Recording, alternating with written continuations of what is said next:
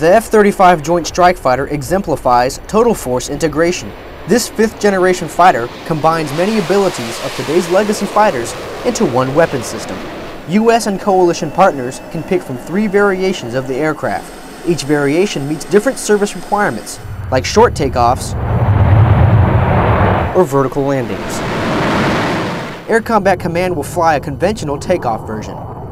New technology in the F-35, such as the helmet-mounted display and cutting-edge stealth, will improve Air Combat Command's ability to support warfighters. We are here to provide people, equipment, tactics to the guys in the field so they can prosecute the enemy, destroy the enemy faster, quicker than we did yesterday. The F-35 is going to do that. The F-35 will enable ACC to fight conflicts with less people and airplanes. The first F-35 has completed several test flights and is on track to enter service in 2010. Senior Airman James Stewart, Langley Air Force Base, Virginia.